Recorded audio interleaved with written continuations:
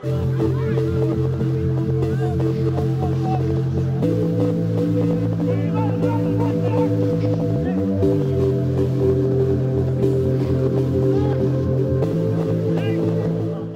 at Old Wesley Energy Park, and we're at a visually impaired rugby tournament today. So we have 4 teams from, actually, one from the UK. So we've got Harlequins over, we've got Old Wesley visually impaired rugby team, Old Wesley Touch, and we also got Cozy Corporation, who've sent in a team who are the team sponsor.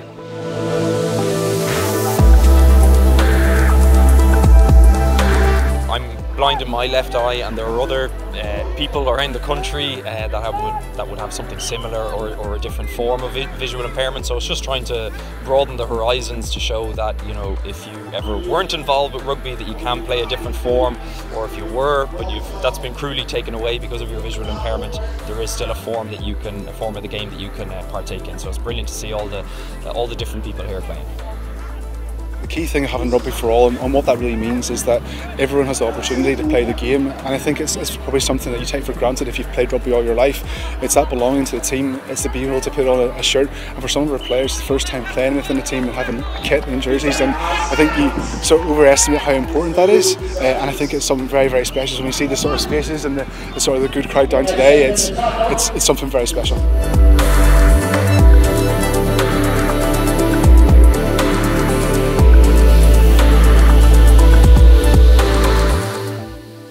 It's really difficult, and that's, I think, people that are wearing the sim specs today are getting an idea of what it is like, and sort of the main thing that people say is that your confidence goes, and you're not necessarily sure of your position on a pitch and everything like that. So it's a credit to people that are able to get out and just do it.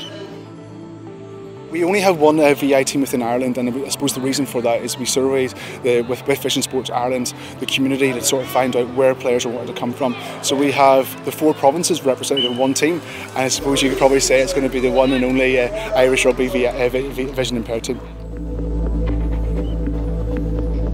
If you know of someone, or you yourself do have a visual impairment, come and try it out. We're hopefully a very welcoming team, and the club here, Old Wesley, are fantastic. So yeah, the more people that we can get, the better.